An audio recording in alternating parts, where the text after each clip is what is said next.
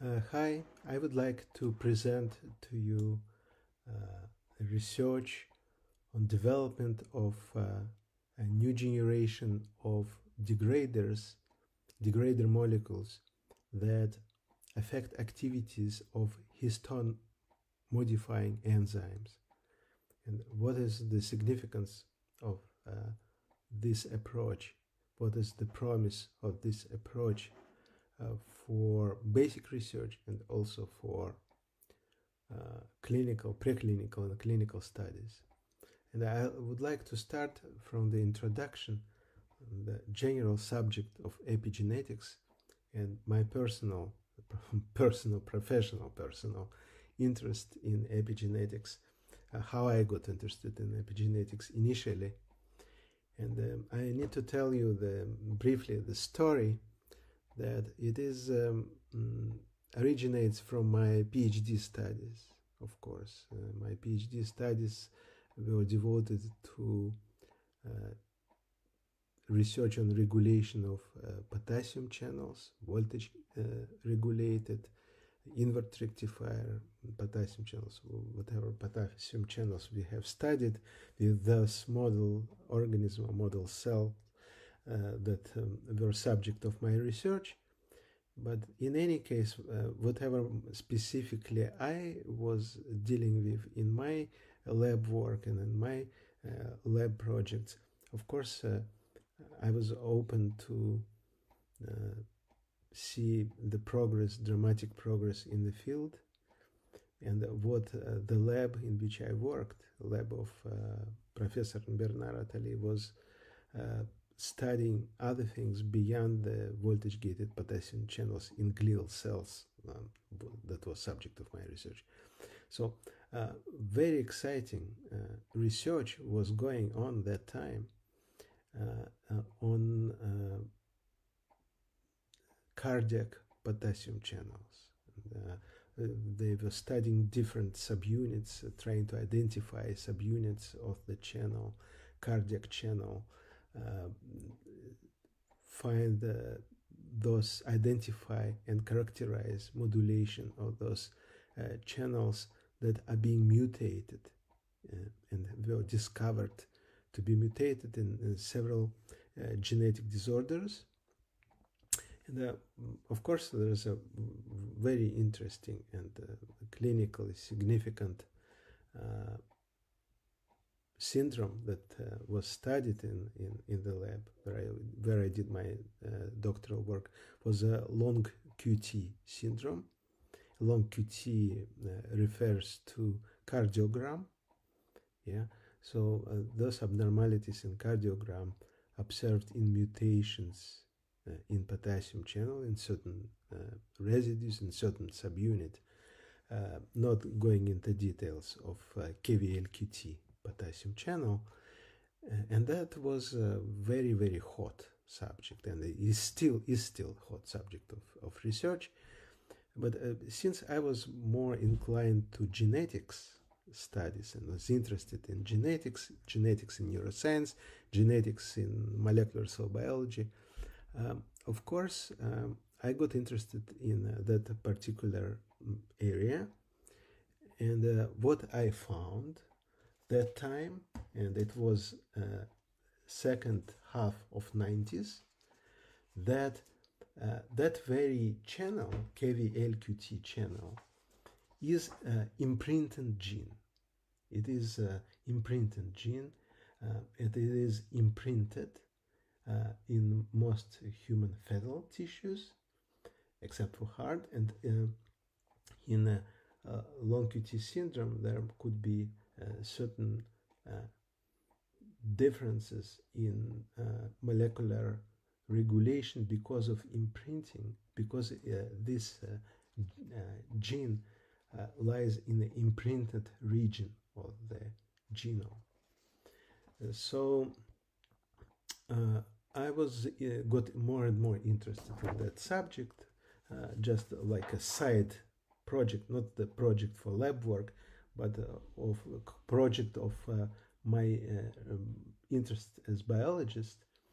And of course, that channel, KVLQT, KCNA9, it is maternally expressed gene encoding potassium channels, and mutations involved in cardiac arrhythmia, and the translocations, maternal translocation, are observed in genetic syndrome that is called Beckwith-Wiedemann syndrome.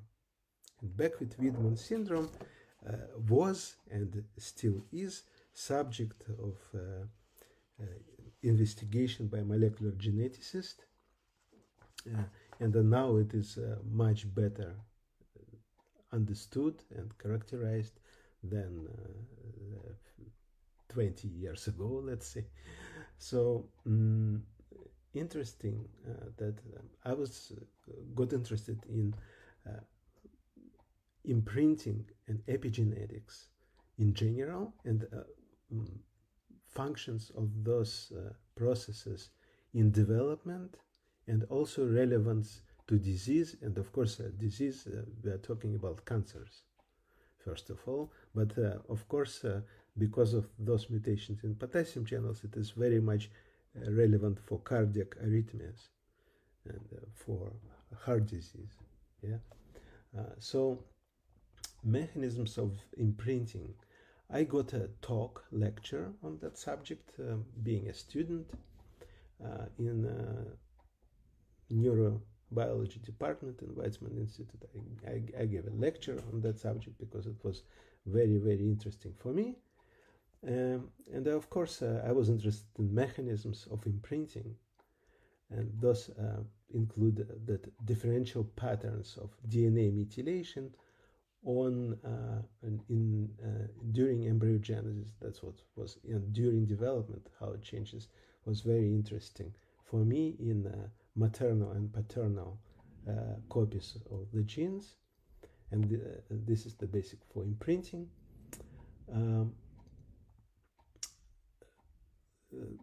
How this is passed to over cell division from germ line, and how it is passed in stem cells. This is very interesting, and still interesting, and hot subjects of research. About the imprinted gene, it is important to realize that those imprinted genes form clusters. So they are located closely to each other in certain regions of the genome, and it was before the sequencing was fully established of the whole genome. So now, of course, it is much, much, much better understood. But it was a region under very, very hot investigation by several laboratories, and I visited a leading laboratory in United States studying genomic imprinting. Visited a lab of Professor Shirley Tillman in Department of Molecular Biology in Princeton University, because she was and is a well-known, famous world expert in imprinting, in molecular mechanism of imprinting. And it was before she made her fantastic career as science administrator, and it was just before all those science administration changes in her own career. And I was just interested in research, nothing else. And it was coming from potassium channels. It is very obvious and clear where it comes from. My interest in this subject of research. So, of course, then there was many different discoveries and contributions on the mechanisms of epigenetic mechanisms, identifying subunits of chromatin modifying complexes, characterizing modifications of histone proteins on various residues, and by various modifications what we know now as classical histone code. So there are contributions by very well recognized, and of course David Allis made a very significant contribution to this area. I was in contact recently with Andrew Feinberg, who studied epigenetic mechanisms in cancer and regulation of cancer-related genes, tumor suppressors, and oncogenes by epigenetic mechanisms. And he kindly provided me with a recent review on epigenetic modulators, modifiers, and mediators in cancer etiology and progression. Very, very interesting review in Nature Review Genetics that they published on that subject. So it is, and it was, and it is very promising and serious subject of research. Of course, because of the mechanisms of cancerogenesis that have been discovered to be regulation of cancer stem cells, and because of the drugs that were discovered over the past decade or so that are effective in cancers. And in general, histone modulating drugs are effective. And first of all, we are talking about histone deacetylases.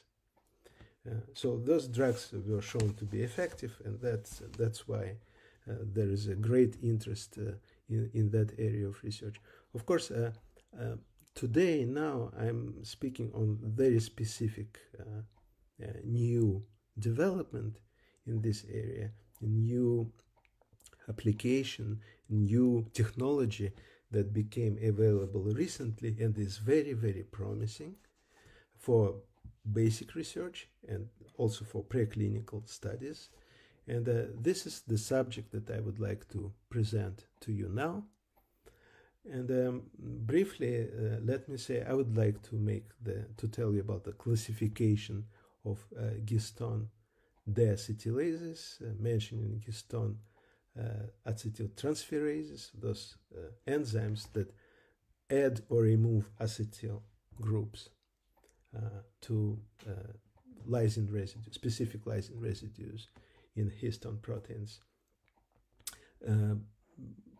Introducing you to the subject of epigenetic regulators, their importance of those regulators for epigenetics of aging, now also very hot subject of research and a very promising direction of research in a recent decade. Also mentioning non-histone substrate of deacetylases, because deacetylases remove acetyl groups not only from histone proteins but from non-histone proteins, and that is also very important consideration.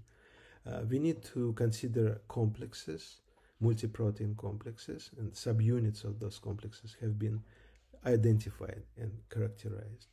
Also, there is a important insight into those enzymes, and modulation of those enzymes comes from genetic studies, and those are knockout studies in a transgenic organism. First of all, mice, of course. First of all, we are talking about transgenic mice, knockout studies. And then I'll briefly mention the area of investigation of what are HDAC inhibitors, molecular cellular mechanism of action of HDAC inhibitors, what is their molecular mechanism, what is their cellular mechanism of action, and also introduce to the area of preclinical and clinical use of these inhibitors, because they are being used very, very actively in ongoing studies. And I'm not a pharmacologist, never worked for pharmaceutical company, but of course it's not the secret that those reagents are targets for developing new drugs and successful targets.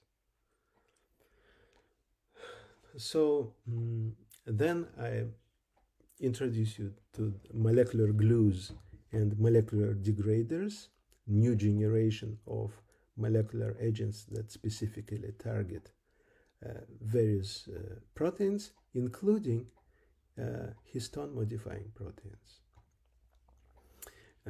Then I'll tell you a little bit about class 1 HDAC degrader, HDAC6 degraders, degraders targeting NAD-dependent deacetylases, non-selective reagents, also touching upon the subject of other histone-modifying enzymes, not only deacetylases, but other histone-modifying enzymes. Of course, as molecular biologist, I'm interested in molecular mechanisms and cellular effects, and this is what I'm much more interested myself in is. But I think generally we need to consider all those important points, and those who study those things need to be aware of the progress in all these areas. Then I'll speak about testing HDAC degraders and present some open questions and perspectives in developing this new generation of compounds that specifically target this very promising class of molecular modulators. And in the end, I would make an update on some recent studies just published that I myself think are more exciting and interesting and relevant to that area of investigation. So that's my introduction. And now let me tell you the story.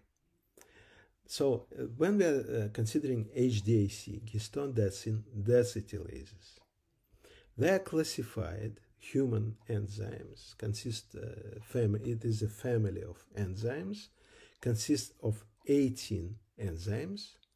11 of those contain a divalent zinc cation in the catalytic site, and the remaining 7 are sirtuins. So sirtuins, that means that the NAD plus dependent deacetylases. HDACs are classified into 4 classes. Class 1, HDAC 1, 2, 3, and 8. Class 2, 8. HDAC 4, 5, 7, and 9. Class 2B, HDAC 6 and 10. Class 4, HDAC 11. And Class 3, sirtuins, NAD plus dependent histone deacetylases. HDACs deacetylate lysine residues in the N-termini of histones, and we are talking about H3 and H4 histones. We can mention those modifications. There are several different modifications. They're all very well characterized using antibodies specific to modified residue within histones.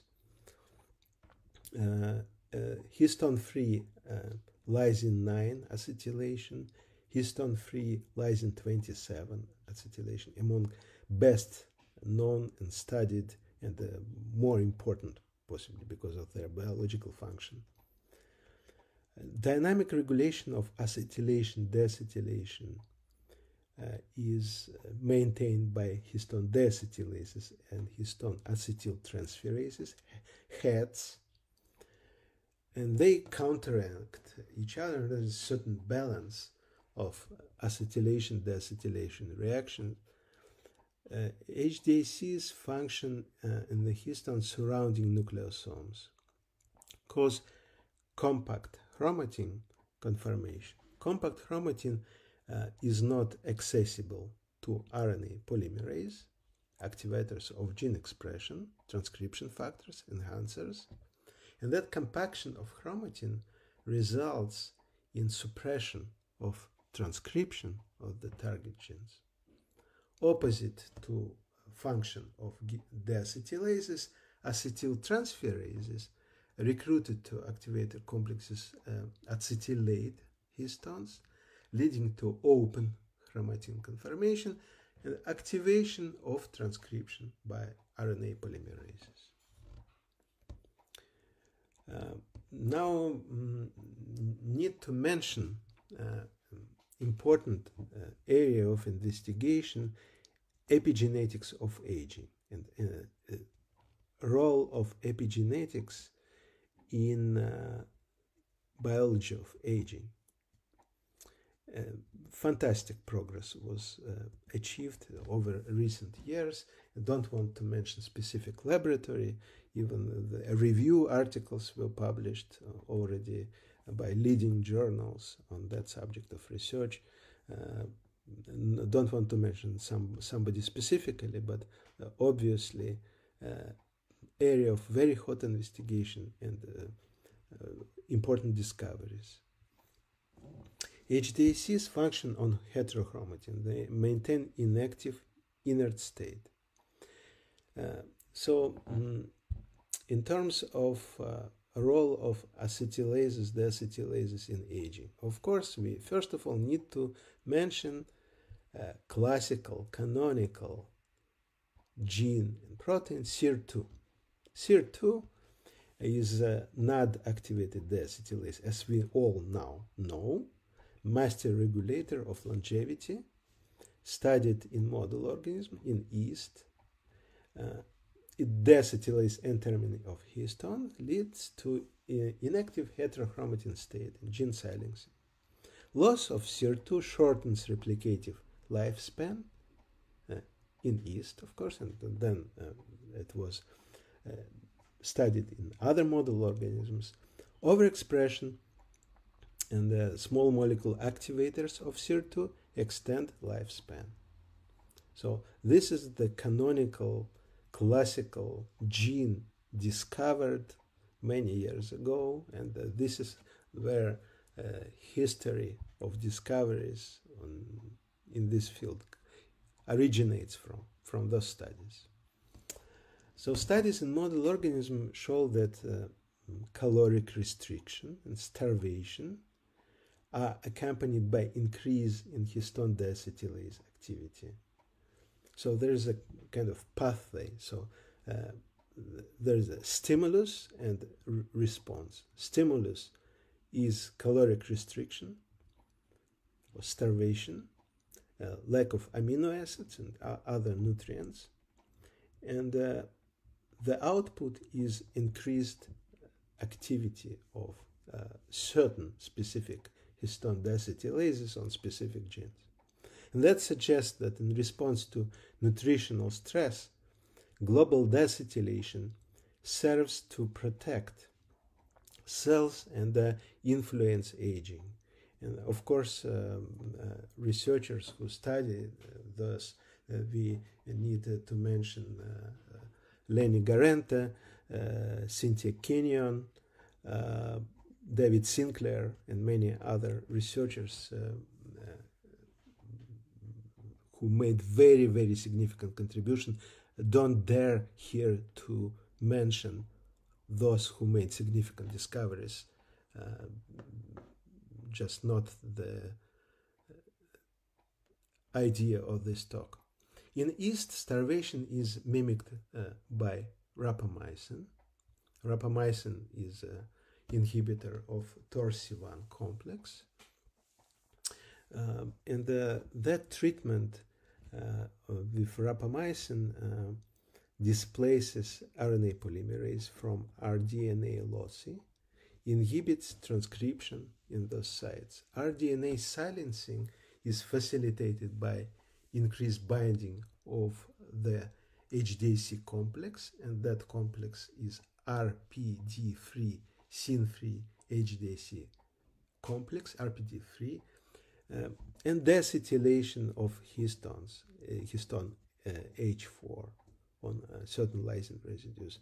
So that complex RPD3 syn3 HDAC complex, I happened to study, to learn about that complex many years ago while I worked in Canada on a model fungus for which we had gene expression data and genome sequencing data and experimental data on secretion and some cell biology data. So it was already obvious for me in the beginning of 2000s that RPD3 syn HDAC complex, of course, the conserved complex, at least among fungi and yeast, that it plays very, very important role, and repressive chromatin effects of rapamycin serve to lower transcription of protein synthesis apparatus and reduces growth. So obviously it's rapamycin suppresses growth, and TOR pathway is a growth pathway, right? Epigenetic transgenerational effect of histone deacetylases are under active investigation. Of course, epigenetic transgenerational inheritance is also very hot subject of research. I never worked personally yet in that area, but I'm aware of studies, and there are fantastic, very, very attractive studies published over the past decade on that subject. There are laboratories, experts in this field.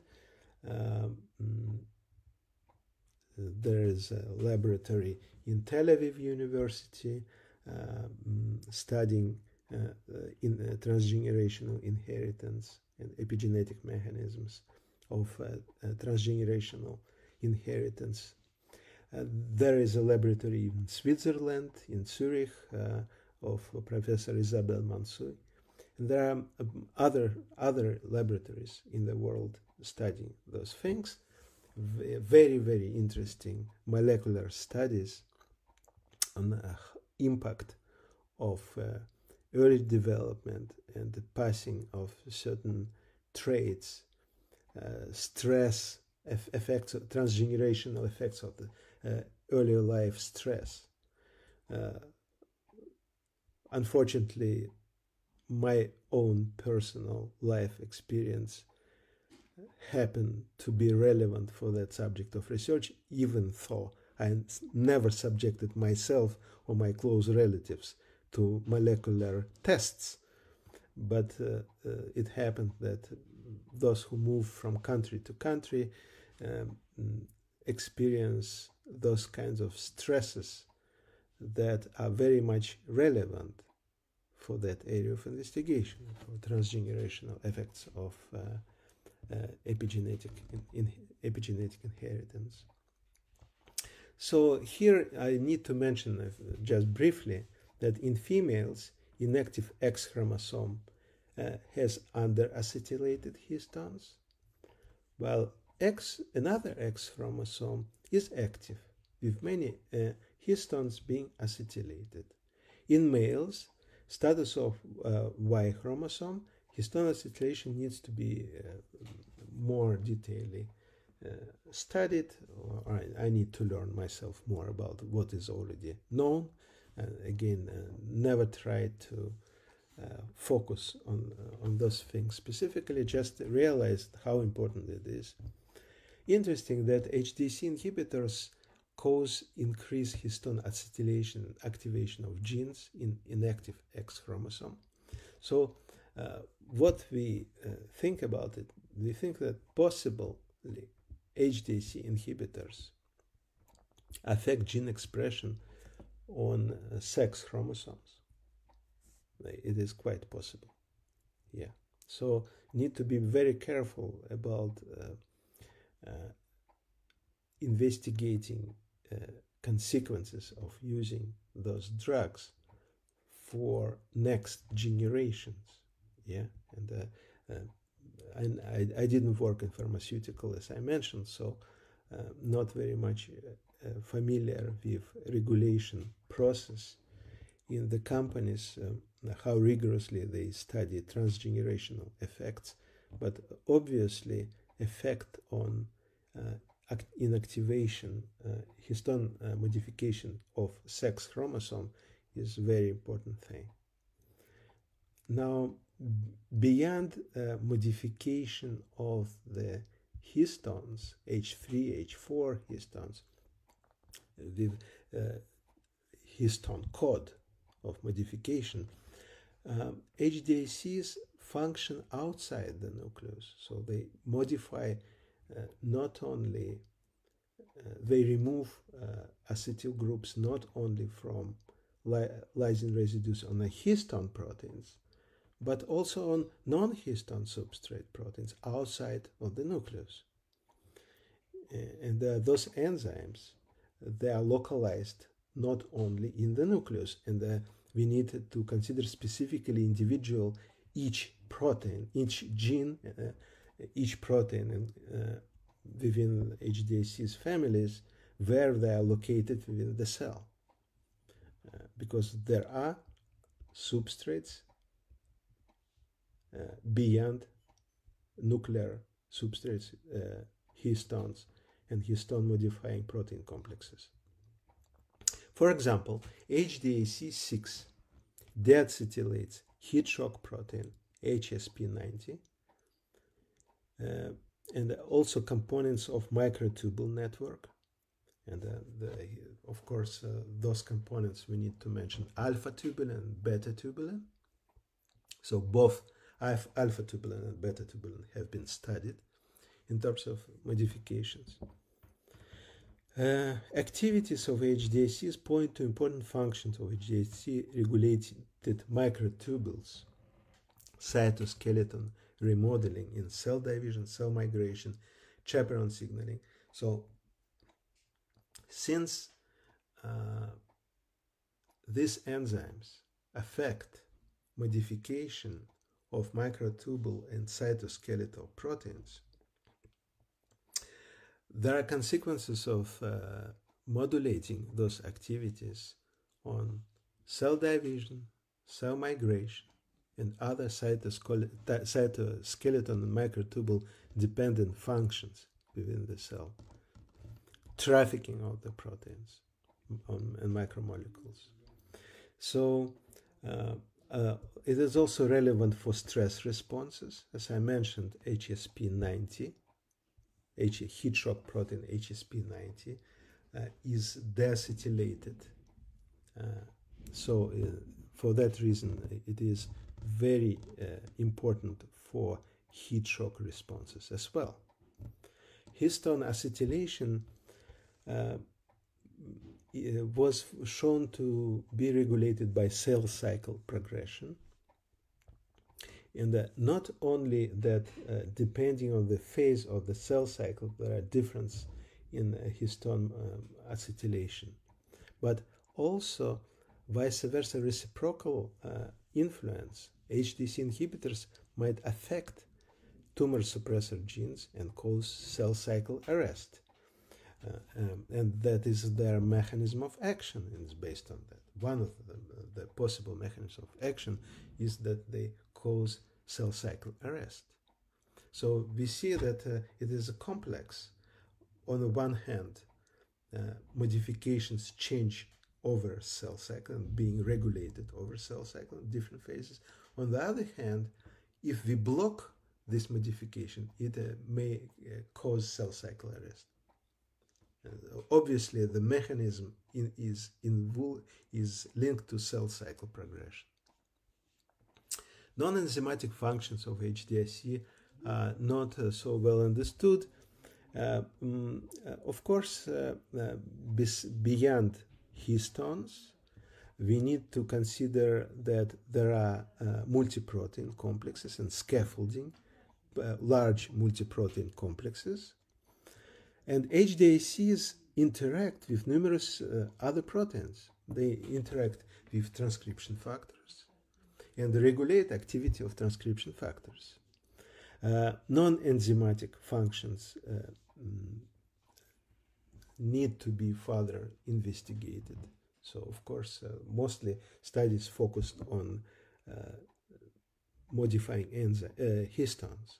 So we need to consider all other functions of HDACs as well to understand their biological actions. So there are molecules, and this new generation of molecules, that may downregulate protein levels, but they don't affect activity of the enzyme, enzymatic activity. So the compounds now under development are not trying to affect enzymatic activity of HDACs, but their purpose is to downregulate protein levels of those enzymes. Now, let's consider histone modifying multiprotein complexes. Typically, canonical histone modifying complexes consist of several elements. It is targeting subunit that interacts with DNA binding proteins. It is a histone modifying enzyme, which is either histone acetyltransferase or histone deacetylase. And third component is effector subunit that acts on a chromatin. So HDAC is recruited and becomes component of a co-repressor complex responsible for repression of transcription. And there is a DNA binding subunit, co-repressor, and HDAC. So what are examples of such complexes? Let's give a few examples of such complexes. HDAC co-repressor complexes include MIO-D, MAD-MAX heterodimer, SMRT, MECP2, that is very, very important gene and protein because of the mutation in Rett syndrome, polycomb repressive complexes, and this is, for example, enhancer of ZESTE, EZH2, containing repressor complexes, studied in Drosophila and now in many other organisms, not only in Drosophila but in other organisms as well. Histone binding protein, HDAC. So, interesting example of regulation in Saccharomyces cerevisiae, regulation of GAL1, GAL10 system. This involves methylation of histones, histone 3 on lysine 36. It is demethylation and trimethylation of target genes, meaning GAL1 and GAL10. And this leads to recruitment of HDAC and histone deacetylase, resulting in activation of expression of those genes. So, genetic studies. Let's consider genetic studies and insight in this area of investigation from genetic studies. Genetic studies are, first of all, knockout studies with knockout mice.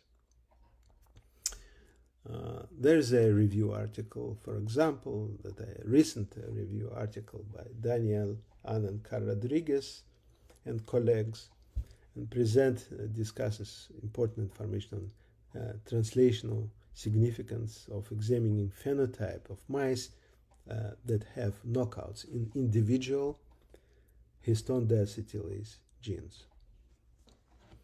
And what we learn from those studies is that those inhibitors that are under development and being tested now we need to be very cautious on the safety issues. That those safety questions need to be very, very carefully examined. No doubt that pharmaceutical companies very seriously invest and consider those issues, but we need to be very careful besides the regulation process and acceptance of those drugs by governmental agencies, but just need to be careful as biologists trying to understand possible important roles played by individual HDACs in embryonic and postnatal development. Because of the functions of those genes in embryonic and postnatal development, and because epigenetics plays such important role over development, all the attempts to manipulate those genes might have consequences for development of the organism. So need to consider those things carefully. It is important for drug development because could be teratogenic effects of HDAC inhibitors because of the functions of HDAC in development. Targeting certain HDACs might exclude use in pregnant women or those who may be pregnant. So important to consider immunomodulation, metabolic, other functions of HDAC genes. So what we learn from knockout studies, it is important realization that certain enzymes, for example, HDAC6 and knockout of HDAC6, it is relevant for neurodegenerative diseases, including Alzheimer's disease, inflammation, cancer metastasis. While studying those effects, we need to consider not only effect on gene expression, their histone modification, but also non-histone functions of HDAC6 because of the possible effects on cell migration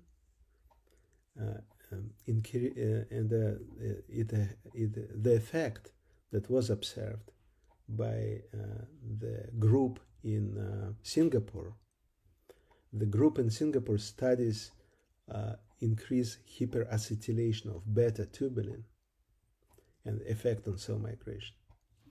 And there is an interesting study by Aexin Zhou laboratory in Singapore on that subject of research.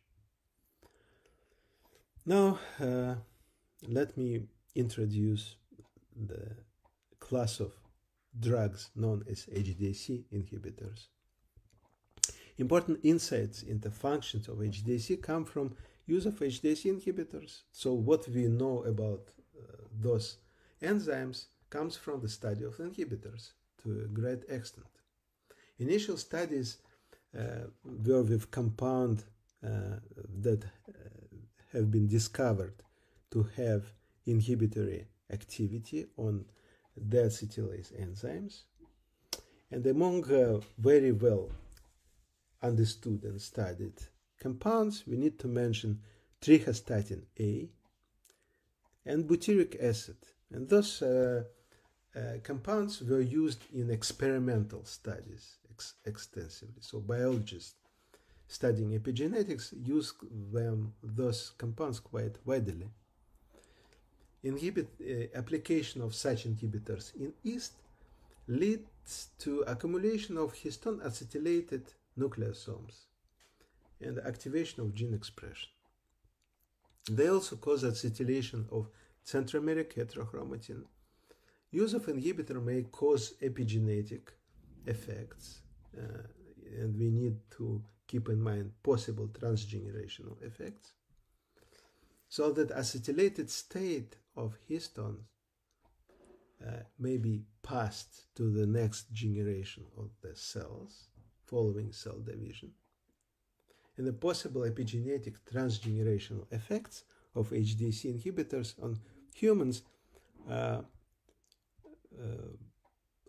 unknown. So need to be careful about it, and I'm sure that those who study those effects do it rigorously and very seriously, but we need to be aware, in principle, to be aware of that problem. Molecular cellular mechanism of action of HDAC inhibitors. Considering molecular and cellular mechanism, let me tell you that for me as biologist, this is what is most curious, is molecular cellular mechanism, because I am more interested how modifications of proteins affect gene expression, function, biological functions. That is just for me much more interesting than other things, but it is my personal bias, right?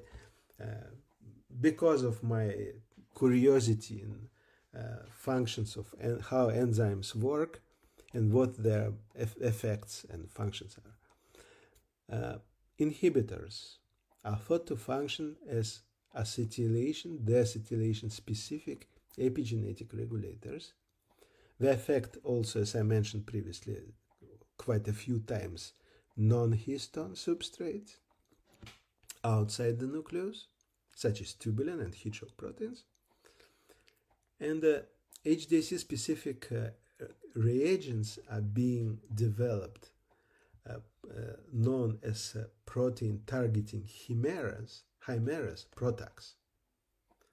And those reagents, they are based on engineering ubiquitin ligase being targeted to substrate target protein to be degraded, that is degraded through proteasome, right? So those products might affect also non-catalytic functions of HDAC because they just downregulate protein wherever this protein is located. So if a compound can reach target protein inside the nucleus or outside the nucleus, it might downregulate the protein and affect all the functions of that protein. A therapeutic epigenetic mechanism of HDAC inhibitors is thought to be significantly enhanced by use of combination with demethylating agents. And here, of course, we are talking about histone code. So it is potentiated because of those interplay between different modifications of the same protein. Reagents that is being used for those studies effectively, for example, is 5-aza-deoxycytidine, azacitidine, and mechanism is based on the observation that HDAC is recruited to proteins binding methylated cytosines, so preventing both binding of the complex to target genes and inhibiting activity is thought to enhance the effect on expression of target genes.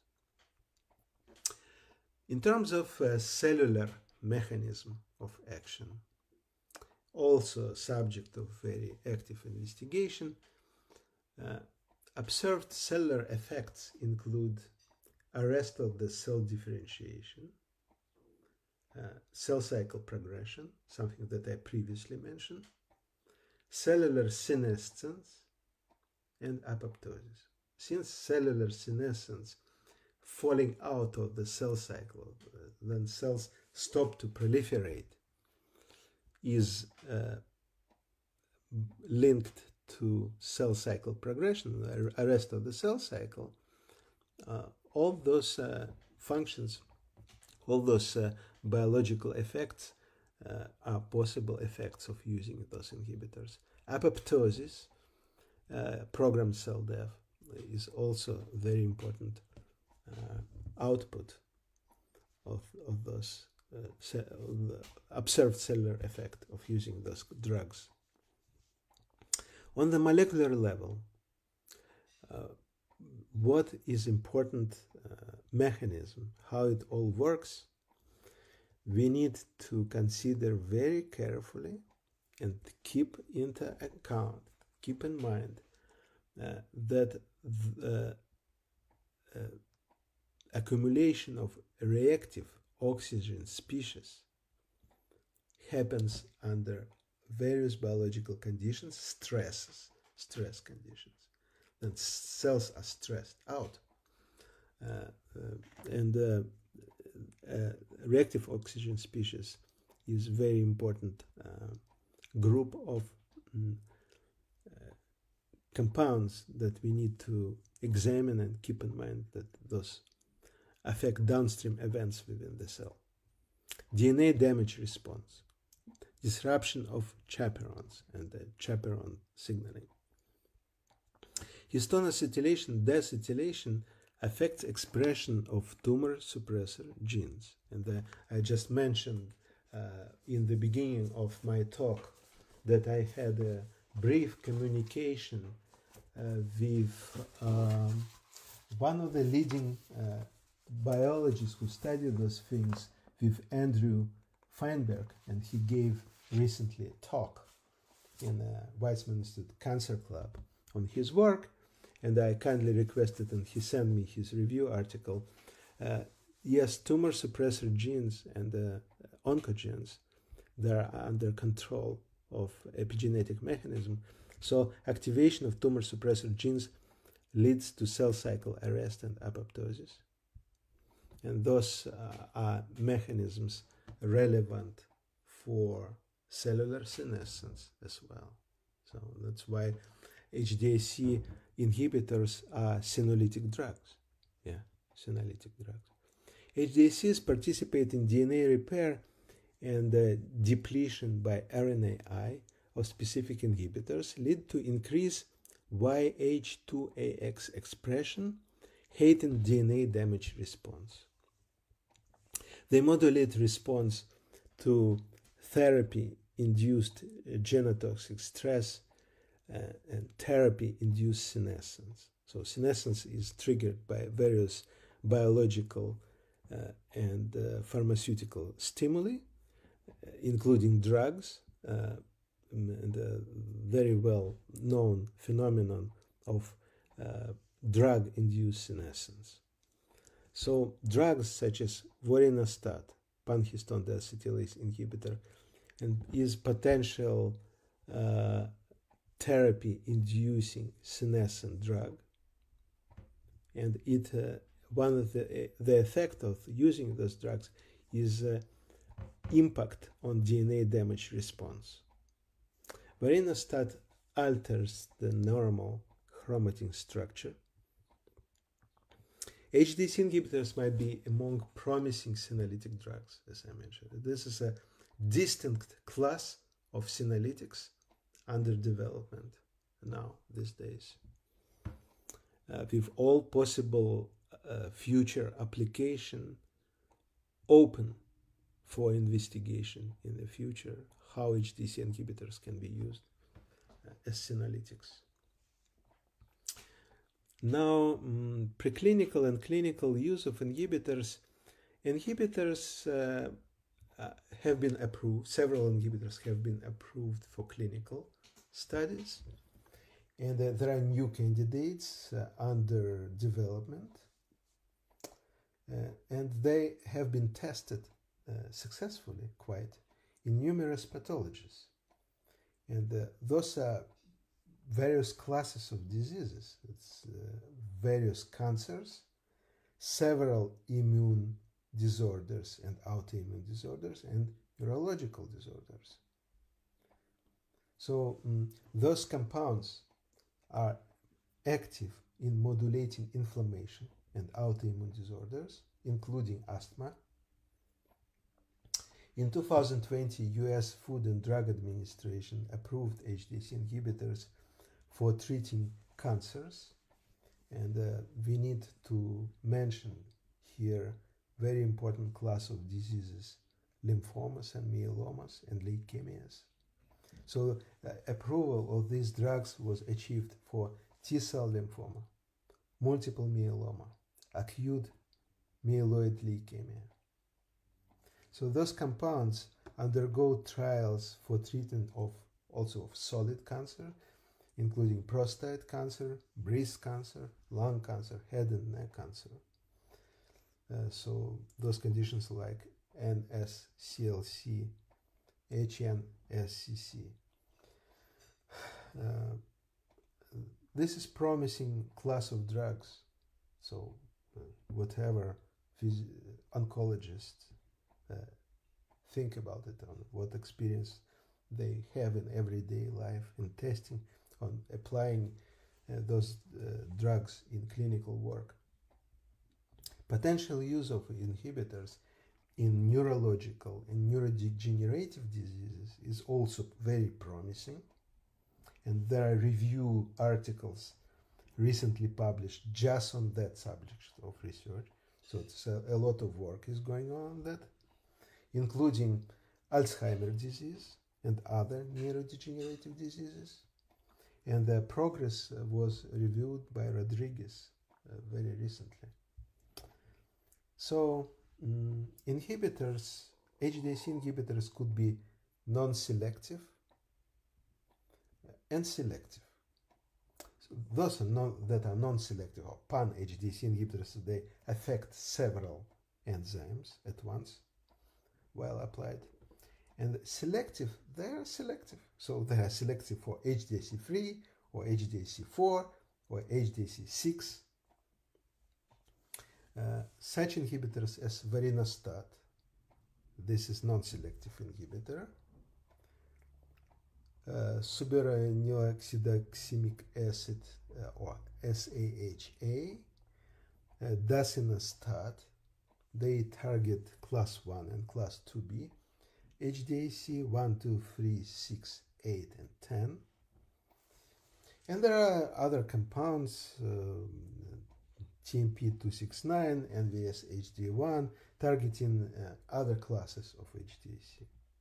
So I don't want to get into specific because I have no experience and no that much interest in trying to understand differences and selectivities of those compounds. It's just not my area of interest, expertise, and also not area of my knowledge. Most important application, of course, among all those that I have mentioned, are oncology applications. Yes, oncology. In oncology, this is very promising class of anti-cancer drugs. Varinostat, romidepsin, belinostat, used in cutaneous T-cell lymphoma, CTCL, peripheral T-cell lymphoma, acute myeloid leukemia. So those, of course, are very, very harsh conditions, very, very dangerous, and often with bad prognosis.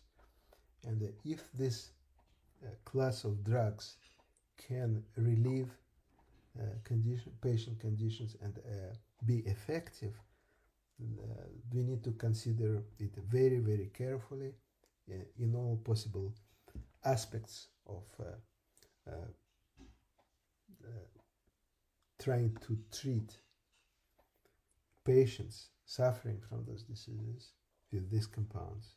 Panobinostat, used for treatment of multiple myeloma.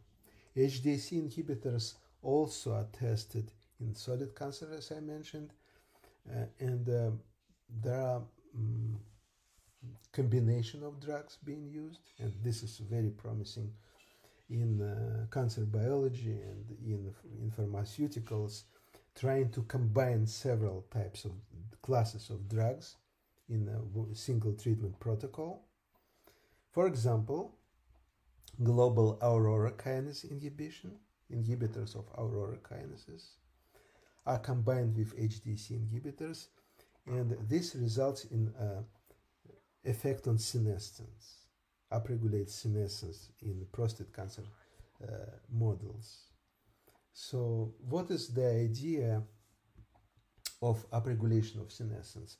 It is like a two-step process that was described by experts in senescence. Those who study cellular senescence quite a while ago, they realized that senolytics could be very promising in cancer treatment, that it could be 2 rounds of treatment, let's say, trying first to shift proliferating cancer cells, cancer stem cells, into senescent state, non-proliferated, using senolytics, and then using chemotherapy, trying to eliminate those remaining non-dividing cells. That's the idea.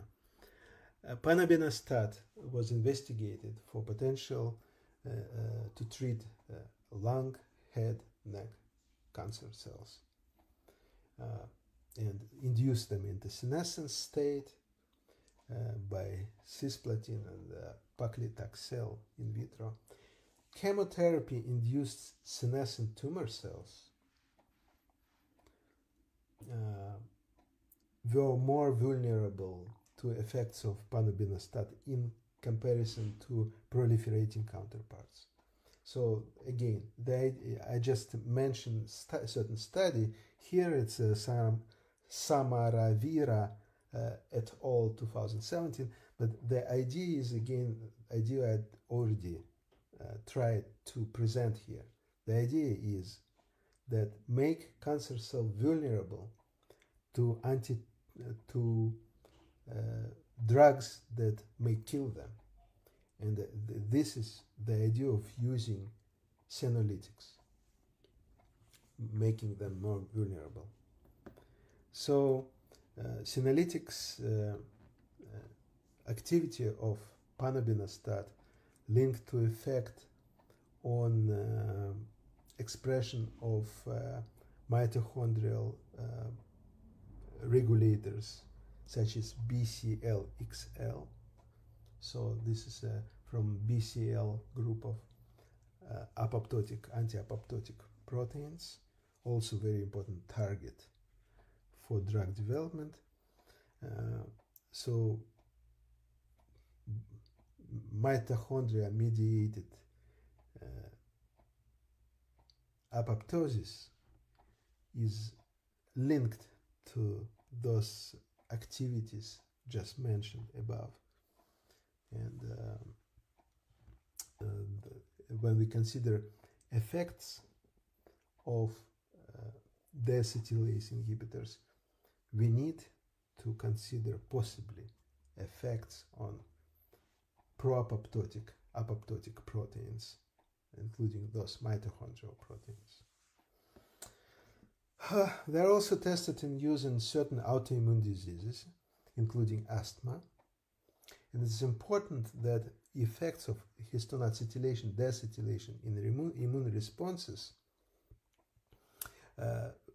very, very canonical, classical pathway is response to septic shock and bacteria to endotoxin. Right? I myself started my graduate studies in Hebrew University from examining effect of endotoxin, a lipopolysaccharide, on steroid receptors, on expression of steroid receptors in the immune cell. And it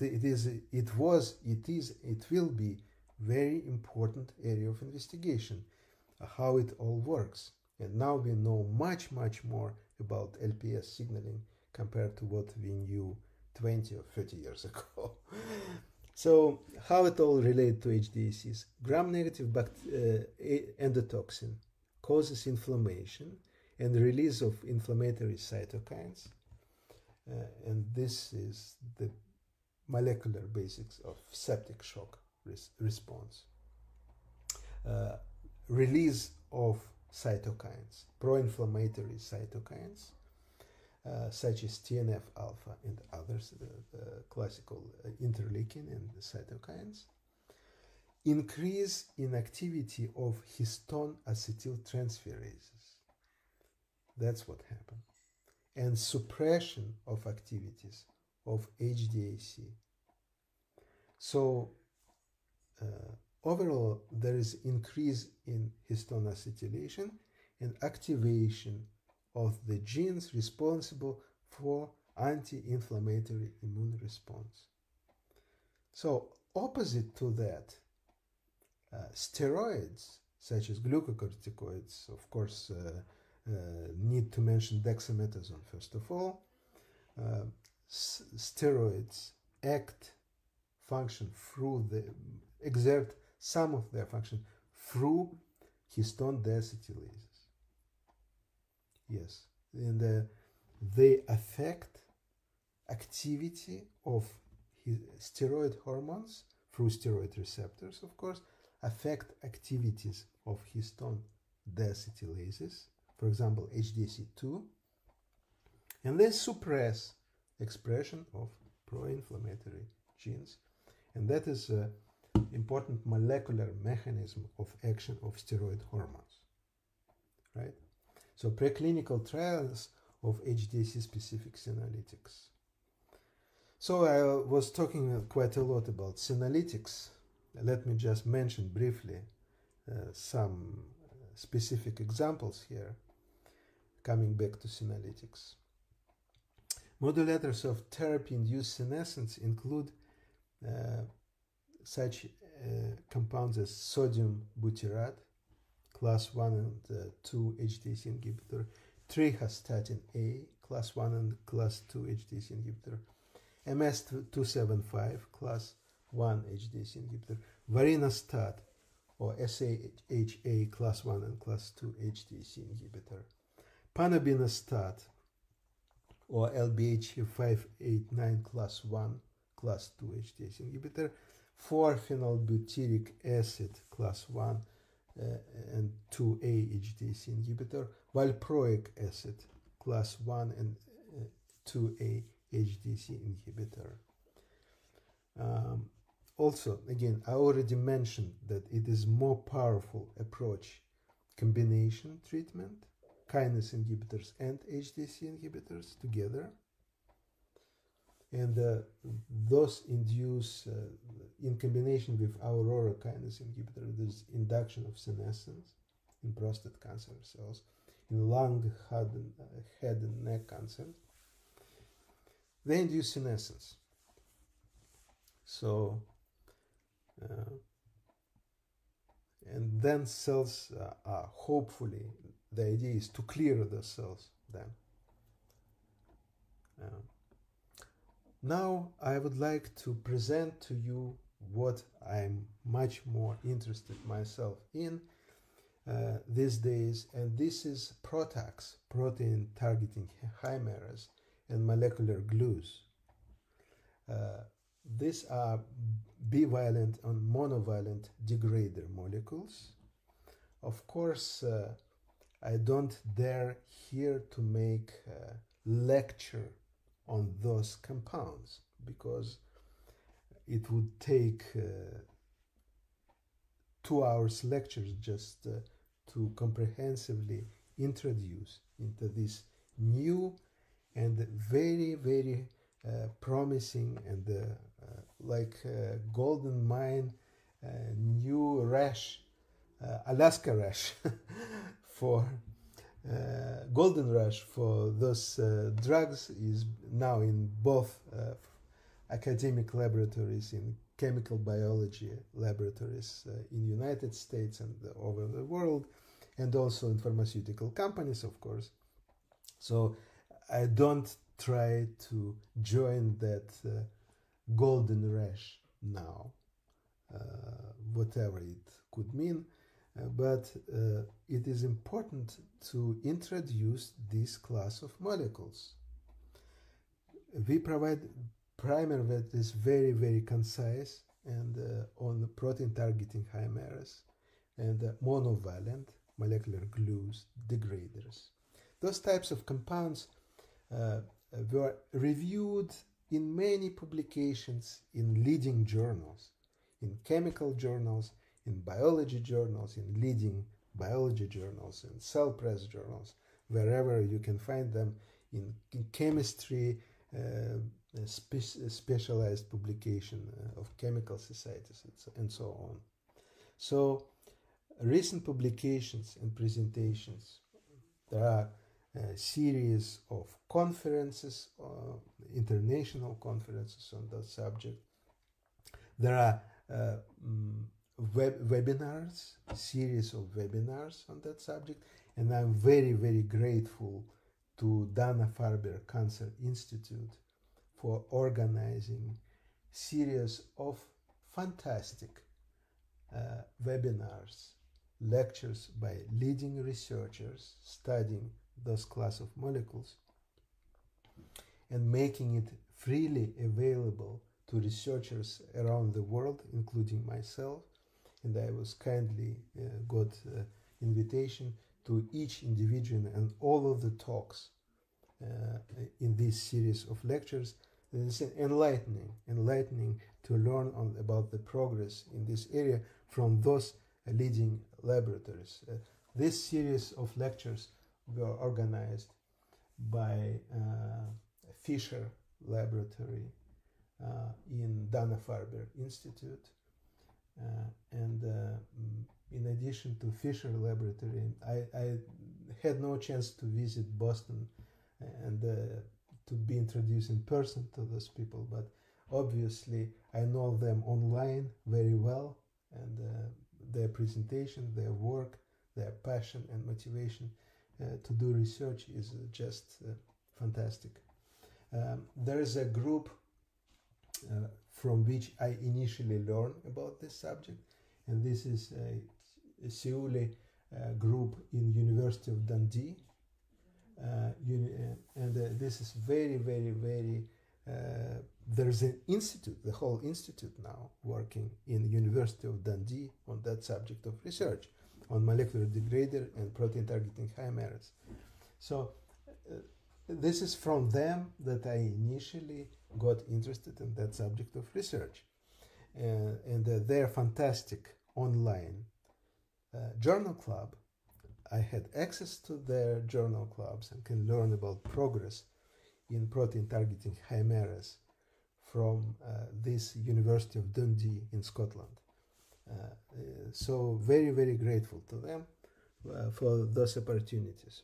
Current product clinical trial focus on compounds targeting such important classes of molecules as androgen receptor, develop drugs against prostate cancer, and estrogen receptor to develop drug against breast cancer.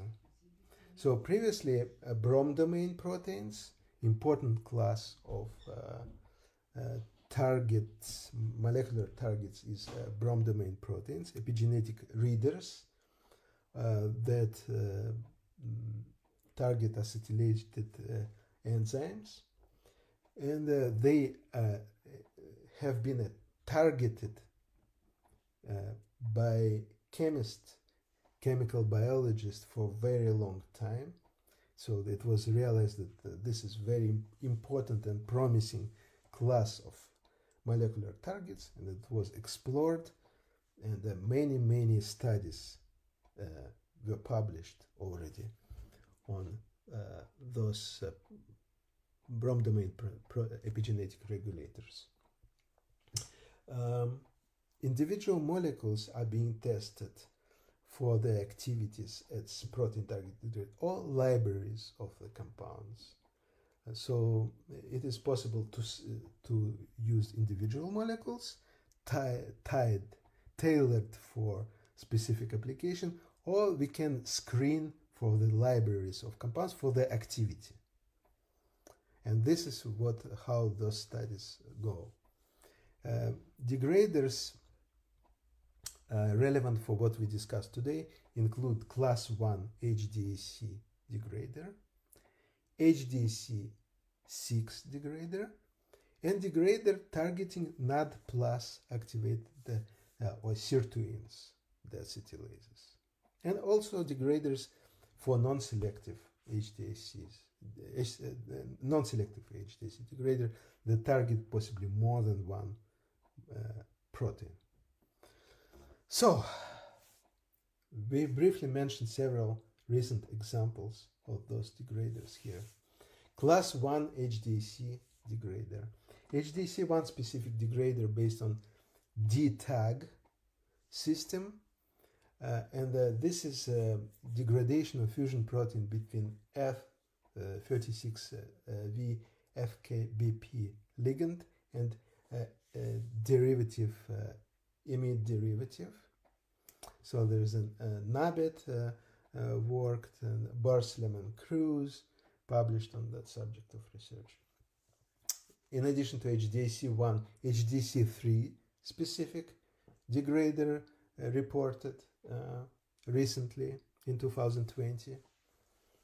So those compounds use certain E3 ubiquitin ligase to target for degradation the target protein, and they use typically either cereblon or VHL. Those are most commonly used ubiquitin ligases in these degrader compounds. And they tested them for breast cancer cell lines, HDC3 degradation, histone acetylation, cell proliferation. So various activities have been tested. Compound may be promising target for breast cancer, and including attempts to target metastasis of breast cancer. So anti-metastatic effects is difficult to study, and of course there are models, cellular models or animal models of metastasis. So that requires cancer biology laboratory to study in model in animals, like in mice, and study in mice those types of effects. So it's quite difficult to study those metastatic effects, anti-metastatic effects in the lab. Next class of degraders is HDAC6 degrader. Work was published in 2018 and was first report on developing HDAC6 degrader. It's a relatively non-selective inhibitors used, and they try to use cell-based assay and selected for in cell-based assay selected for activities which is specific for HDAC6. Identifying one promising compound that was increasing acetylation on the histone H3. And they noticed that inhibitors may modulate acetylation of non-histone proteins. So exactly what I mentioned in the beginning of the talk. This is what they found using this HDAC inhibitor, meaning that it has possibly effect on tubulin and HSP90. So possibly it will be some follow-up on non-histone functions. So and trying to understand molecular mechanism, how the drug works through follow-up study of non-histone substrate of acetylation. So that initial report they then followed up, and they used cereblon ligands and cell-based assays. They used binding assays and degradation, detected degradation of the acetylase in their assay using Western blot and mass spectrometry. So advantage of the system is that it is based on analysis of endogenous target of substrate proteins. So it is those experimental paradigms are not based on overexpressing artificially some proteins. They deal with endogenous levels of expression, just trying to affect endogenously expressed protein using these compounds. So also report selective HDAC6 degrader, Nexturostat cereblon, and it targets histones and the cytoplasmic substrates of HDAC. Again, we see how significant are non-histone substrates. So, yeah, this can be a candidate for such harsh conditions as multiple myeloma. Now, protein targeting chimera targeting NAD plus dependent histone deacetylases. In 2018, there was a study on development of SIRT2 specific compound. That is, they call this compound SIR-real, like cereal, SIR-real. And those are derivatives of thalidomide. And they thus recruit cereblon as E3 ubiquitin ligase. And they tested it in HeLa cell, classical cell line used in cancer biology studies, HeLa cell line. So now next, briefly, present to you degraders that are non-selective HDAC degraders. Landmark study was published by Fisher Lab. A Fisher Lab from Dana-Farber Institute. They made very, very important contribution and are continuing to make very important contribution to this field. And I heard several talks by members of Fisher Lab and himself and the scientists working with him, including, I need to mention here, Catherine Donovan. She did very important work on this class of molecules and presented it in a webinar series. So I know about her studies, and I learned from her a lot about this subject. Reporting chemoproteomics platform to test pan-histone deacetylase degrader library. So they established the system, like the methodology, to rigorously test, and which is chemoproteomics platform, to study libraries of compounds. And they carefully examined and discussed all important factors that need to be considered while developing and selecting new degraders. And they also propose molecular mechanism, how it all works, to account for targeted protein degradation and effect on multi-protein repressor HDAC containing complexes.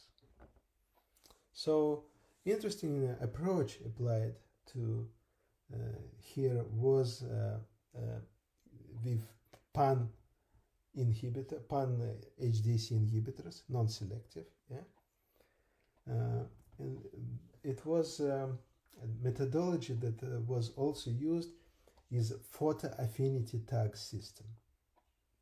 A photoaffinity tag binds to target protein, and this binding is interfered by use of inhibitor, like pan HDAC inhibitor, in protein interaction binding assay. So photoaffinity tag binds to target protein upon cell treatment, and this is followed by UV light photocross-linking, lysis, capture, enrichment, release with beads, and the chemical cleavage. And then for detection they use bioluminescence assay, BRET assay, as a readout assay of that photoaffinity tag activity, which is binding dependent. Yeah. Now, briefly mention here other enzymes beyond acetyl transferase, acetyl deacetylases. So of course there are acetyl transferase heads, which I don't discuss here at all. Like let's think about possibility that if we want to affect balance of acetylation and deacetylation, of course it is important that not only deacetylases but also acetyl transferases might be important target. But I would like here to mention something else. Preventing histone methylation is thought to affect the code of histone modification and enhance effect of HDAC inhibition. New generation of patented histone modifier agents that are non-E3 ligase based degraders. So they're degraders, but they are not based on recruitment of E3 ligase. Instead, they recruit ubiquitin receptor, and that ubiquitin receptor targets substrate directly to proteasome. And one example of such is DOT, so-called DOT-L degrader, and it was patented by Dana-Farber Cancer Institute and has activity for histone lysine 79 monomethyl B-methyl 3-methyl as methyl transferase activity. Bifunctional non-E3 ligase based degrader links ubiquitin receptor, as I mentioned, and targets to degradation to proteasome. And Seuli laboratory discussed those kinds of compound relatively recently. Well, now it's already more than a year ago, but yeah, I think they paid attention to how important those reagents might be in their journal club series. And this is, I'm talking about School of Life Sciences in University of Dundee in Scotland, in the United Kingdom. Now, I'm much more interested in molecular mechanisms, less in pharmaceutics, less in pharmacology, bioavailability, and all those things that pharmacologists study. I'm not a pharmacologist, and I'm a biologist. I'm interested in molecular mechanisms.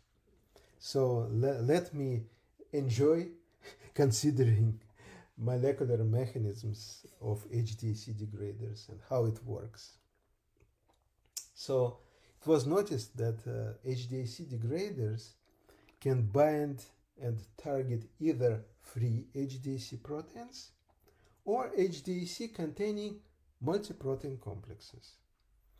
And this is what those who describe that phenomenon call it collateral degradation of other protein within the complex, HDAC containing complexes.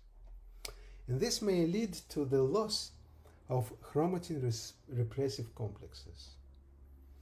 So Xiong and colleagues in 2021 proposed two possible mechanisms to account for those effects of collateral degradation. So one possibility is direct ubiquitination and subsequent degradation of HDAC binding partners that are located in proximity of E3 ligase. And second is ubiquitination and subsequent degradation of HDAC protein that leads to destabilization of the complex that is then degraded by a proteasome. So those two mechanisms were proposed to explain the effect. In terms of cellular mechanisms for cell biologists like me, much more interesting subject of research, those include effects that could be specific for certain cell types or certain tissue or certain organ specific effects. And those, of course, depend not only expression of target proteins. We need to consider levels of expression in the target organs and non-target organs of those molecular targets. Now, because of the atlases, molecular atlases available, we have much more knowledge and information, access to databases on protein expression, and those atlas databases is fantastic progress. So need to consider cell type, tissue type, organ specific effects of those compounds. And also such effects on the cellular level as arrest of cell differentiation. So that cell could be either indifferentiated, go through differentiation process or not. Reciprocal regulation of cell cycle progression. So regulation of cell cycle progression, as I mentioned previously, it is senolytic effect. So cells fall out of the cell cycle, cease to proliferate as a result of action of these drugs. Cellular, this is cellular, so there could be effects either inducing cellular senescence or eliminating senescent cells. So we need to consider it carefully, those two possible opposite effects. So senolytic drugs, of course, eliminate cells that already don't proliferate. And the other effect is to induce senescence, so make cells fall out from the cell cycle and stop proliferate. So there could be either senolytic or seno-inducing effects, right? So those need to be very carefully considered on molecular level. HDAC products may affect accumulation of reactive oxygen species, as I mentioned, reactive oxygen species that accumulate over stress responses. And those relevant processes include DNA damage response and the disruption of chaperone signaling. It is thought that histone acetylation, deacetylation, regulates the expression of tumor suppressor genes. And the activation of tumor suppressor genes lead to cell cycle arrest and apoptosis. And it's important that modulation of DNA repair and the DNA damage response happens over the action of these compounds. So they might modulate response to therapy-induced genotoxic stress, therapy-induced senescence. I mentioned those things previously above in the beginning of the talk. Just mention it here again, as I think that it is there is a great promise for future to continue those types of studies with degrader molecules, because we need to understand those effects of new generation of degraders on senolysis and inducing the senescence, therapy-induced senescence. So based on those mechanisms of action, HDAC products may be promising drug candidates with possible applications for treating diseases where HDAC inhibitors previously were shown to be effective. So because HDAC inhibitors affect activity of HDACs and HDAC degraders affect levels of protein, but ultimately they expect comparable biological effect. So design and development of product-mediated HDAC degradation. HDAC products are designed. We need to consider, first of all, ligands targeting HDAC. Second, we need to consider E3 ubiquitin ligase targeting, and those include cereblon, VHL, IAP. Those are three most commonly used. Molecular scaffolds. Those is, of course, for chemists, important consideration for organic chemists who develop those type of compounds. Linkers. Chemistry of linkers is important consideration. Various chemistry, length, branching, attachment points, all those chemical considerations might affect biological activity. Key criteria important to consider for developing degraders of histone modifying enzymes. First, molecules tested need to be considered. Either those are individual molecules or those are libraries of molecules. So we start with this. Second, what we call top-down, targeting families versus bottom-up approach. So this is question of selectivity. What we, in designing experiment, what we are trying to target the whole family of enzymes, or we start with individual target and see what effects might be. Ligands, E3 ligases, scaffolds, linkers, I mentioned it all above. All those things are very, very important. And finally, selectivity of degraders. Selectivity. So are those non-selective or selective inhibitors? So whatever we know about in pharmaceutical inhibitors of HDACs applies also to degraders. So in terms of assays, several assays are employed to test degrader activity. So how degrader activity is tested experimentally? Several types of assays are available and have been established, rigorously tested. Measuring levels of target proteins by Western blot, immunoblot. So what we do, we measure intensity of the specific band, and we can also look on isoform specific shift.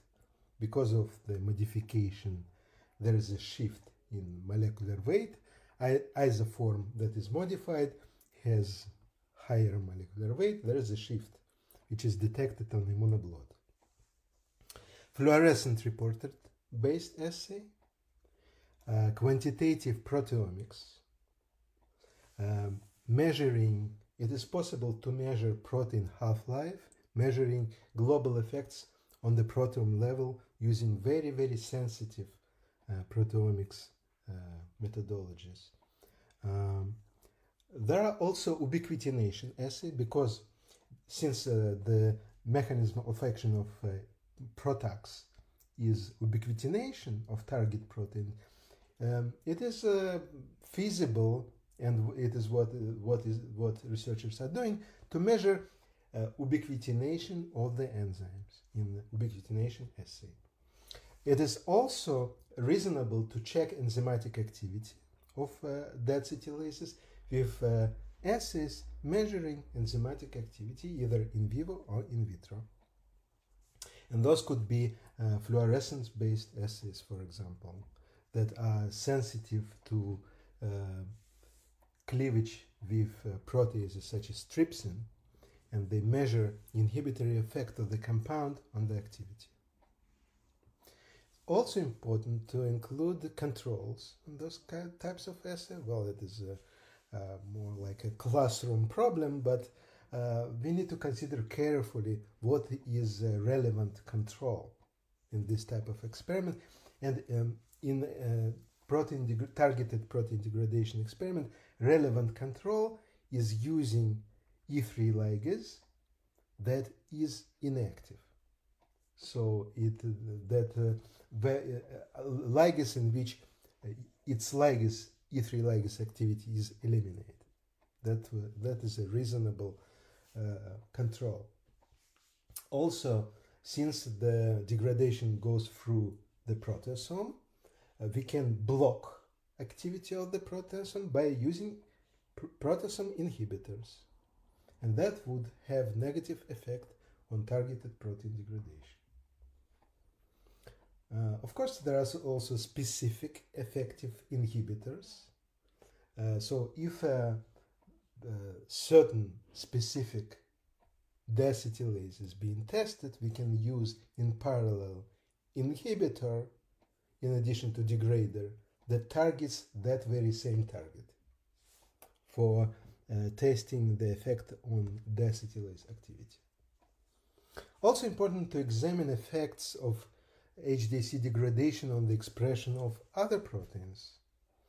So, of course, we start with target protein itself, but if we want to understand biological effects, we want to go beyond the target protein and see how globally protein expression changes or transcript expression changes, right? So we need to look on upregulation, downregulation of proteins that happens as a result of that treatment. And this effects can be tested in a modern hemoproteomics experiment using proteomics technology. Other possible effects that can be tested are, of course, genetic manipulations, such as knockout, and that's something that I mentioned in the beginning of the talk. HDAC genes can be individually knocked out, and it is possible to use RNAi technology for suppressing expression of the protein, or use knockout technology in mice, trying to switch off gene either completely or with some regulatory system. Considering those effects, it is important to keep in mind that those effects may be time dependent in terms of time following the treatment. They can be age dependent, sex dependent effects can be. So to be very rigorous and careful, we need to consider those, and that is indeed relevant. Age dependent regulation is a relevant factor because certain deacetylases affect aging. So we need to consider it really carefully in specific applications.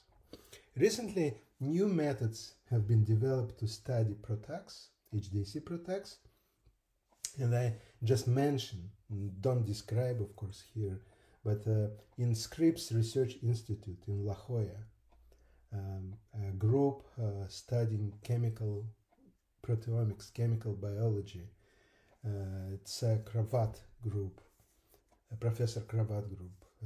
They developed a global activity-based protein profiling methodology. Use functional proteomics in gel platform, and it is based on using active site directed probes in whole probe proton profiling, competitive assay with candidate degrader molecules. And as such active site probes label active enzyme, for example, for specific post-translational modification, but don't label inactive, inhibitor-bound enzyme. And therefore, it can be used for discovery of selective inhibitors of enzymatic activity, and that applies really well for deacetylases. So, just to explain how that technology works, they label active but not inactive enzyme, and then they use in-gel fluorescent scanning and analysis of enzymatic activity, and you can compare normal versus normal sample representing normal versus sample representing disease state, control versus inhibitor treatment, degrader treatment. And the labeled enzyme is identified by affinity purification, mass spectrometry. So they used this system for HDAC specific probes, and it could be accommodated for libraries, for testing libraries, inhibitors, PROTACs, treated versus non-treated, etc., etc. So these models work well with cell-based models, in cancer animal models, in models with of certain types of modeling, certain types of experimentally induced cancer in animals, and also in pathology specimen from patient, from specimen, tumor tissue specimen obtained by pathologists and surgeons There is also tag-free version of that system to use in vivo, in cells, either in cells or in animals. And there are recent, over the decade or more than that, they developed such methodologies, and it all was published. It is all in, can be found in their published articles. So when we test HDAC degraders, what kind of activity in terms of cellular phenotype we can test? First of all, it is relevant and reasonable to check cell proliferation, because those compounds have anti-proliferative activity. In addition to checking cell proliferation and anti-proliferative effect, there could be other effects on the cell, on cell survival, of course, not only proliferation, but survival of the cells. Important considerations in terms of molecular mechanism that we need to understand are off-target effects. So off-target effects include degradation of the other proteins in addition to target proteins by that very compound that is applied. Also very, very, very important pharmacological consideration are toxicity and adverse effect. Don't get into this subject. It's not my subject now. Cell line specificity, cell-based assay, yeah, could be if in the study researchers test several cell lines, they notice differences in responsiveness depending on the cell line being used, cell type being used. So there are differences between different cell lines in their biological responses to certain degrader molecules. Of course, classical consideration for using inhibitors is time course experiment. And in this particular case, if we measure degradation of the protein or ubiquitination of the protein, we need to do it in a time course experiment and check how it changes over time after applying inhibitor or degrader. As I mentioned many times, important consideration is cell cycle effects, so effects on the cell cycle. I myself never worked on the cell cycle progression of cell cycle proteins.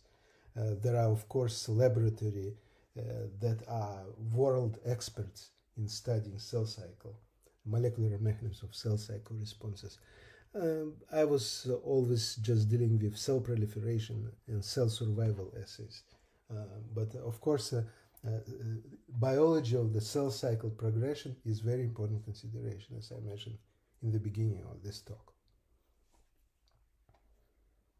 So we need to, when we present the data and compare the data, we need to compare specific scaffolds being in use in degraders, if more than one scaffold was used, ligases that have been used, and compare efficiency of the treatment depending on what ligase was used, including control, inactive control of the ligase. Linker chemistry, as I mentioned, this sounds like something insignificant, but it is very important. And the chemists realized how important it is. Testing criteria are very well discussed in the articles published, in review articles, in research articles on that subject. About perspectives in developing HDAC degraders in the near future. Here I try to briefly summarize what I think are key points. Potential future direction could be select HDAC degraders based on expression of native E3 ligase in target organ and tissue to enable cell type specific targeted protein degradation for more focused therapeutic effects. So if we can develop and use the system based on endogenous E3 ubiquitin ligase, being aware that it is expressed in sufficiently high level in target tissue and cell type, that solves the problem of not using expression, overexpression, viral expression, and other expression system that might have toxic and poorly understood effects, and maybe just very toxic. So if we rely on endogenous native level of expression, it is kind of much more natural, healthy approach. In principle, possible to use data of protein atlas databases, cancer atlas databases, and those are fantastic databases developed by researchers in Sweden and elsewhere, Life Lab, who rigorously tested huge number of antibodies and tissues, and documented and have very comprehensive, regularly updated database where we can find expression levels of endogenous proteins, including E3 ligases and target proteins to be degraded, like this and this. Although nearly all compounds are working through ubiquitin proteasomal pathway, which is sensitive to proteasome inhibitors, a new generation of compounds is histone modified non-E3 ligase based degraders, and they recruit ubiquitin receptor. Also, I mentioned in the talk already. For example, RPN13 targeting using ubiquitin receptor is promising approach. Targets substrate to degradation by proteasome. Delivery of a therapeutic compound to target tissue and organ, permeability of the cell membranes to given compound, localization of the target protein and enzyme that is being targeted within the cell, biological effects inside the nucleus, outside the nucleus, in the plasma membrane, in other organelles. Very important consideration, subjects of ongoing cell biology studies. And this is why cell biology is really a very relevant area for this type of investigation. Other questions for future development: does given degrader target HDC only in the nucleus or in other compartments of the cell? Is it feasible to design cell compartment specific degraders?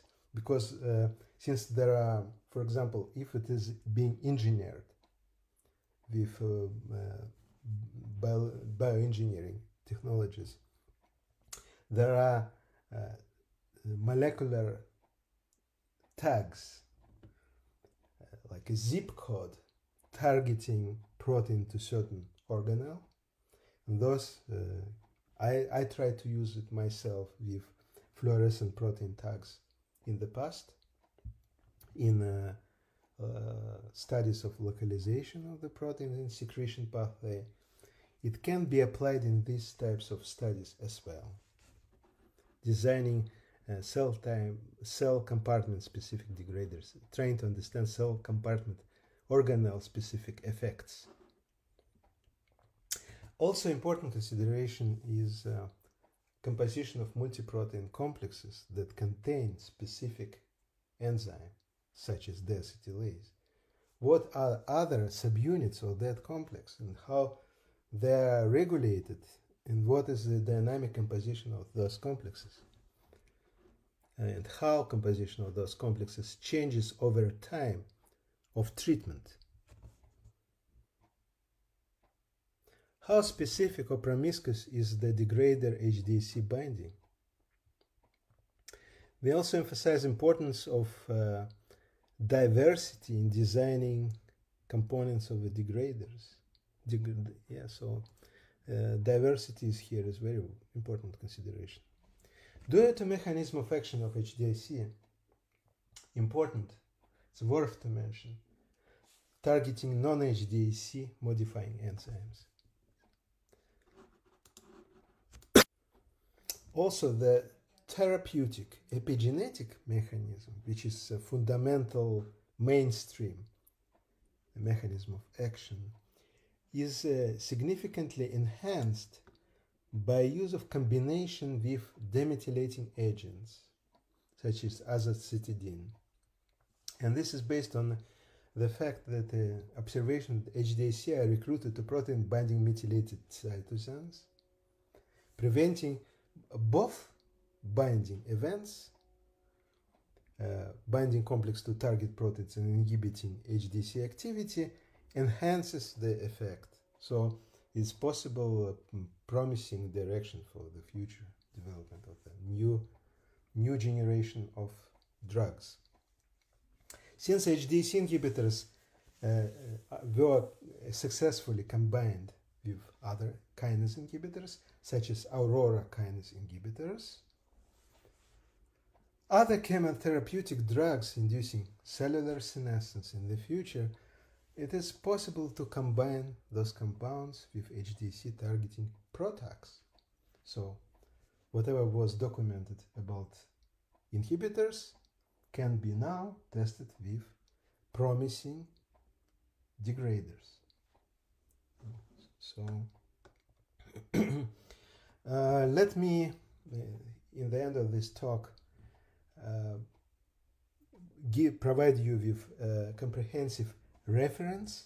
I don't list here specific articles, but I think it is very important for those who are being introduced to this research to have glimpse on the fundamental textbooks and the reference books on epigenetics. And those include, first of all,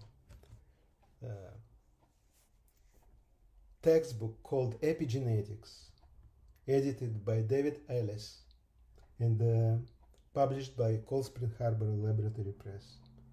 And there were more than one edition of this, especially chapters on writers and readers of histone acetylation, on erasers of histone acetylation, epigenetic determinants of cancer, histone modification in cancer.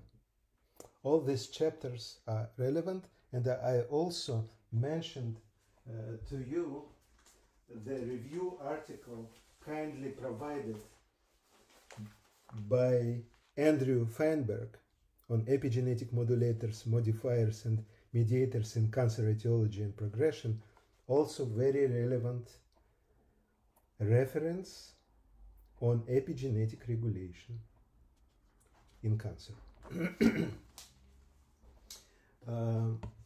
Also, among fundamental textbooks relevant are Lewin's genes.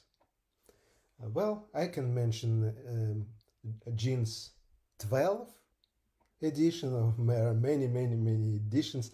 Generations of students are familiar with Lewin's textbooks. Genes 12, for example, published in 2018. Ageless Quest, scientists search for genes that prolong youth. Scientific adventure memoir investigation by Leonard Guarente, published in 2002 by Cold Spring Harbor Laboratory Press. Very entertaining and useful book written and published by Professor David Sinclair from Harvard about his lab's work and his colleagues' contribution.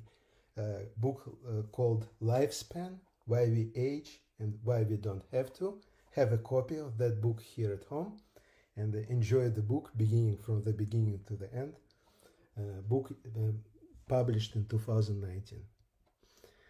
Well, it doesn't harm to read medical student textbook, such as classical textbook for medical students, Principles of Internal Medicine, that survived more than 20 editions by now. Review articles, I don't go into specific research articles, just mentioned review articles briefly here. Alessio Ciuli, Nicole Trainer, Beginner's Guide to PROTAC and Targeted Protein Degradation. This was published in online, posted in October 2021. It was published by Portland Press. Stuart Schreiber published a review article, The Rise of Molecular Glues, in Cell Press Journal.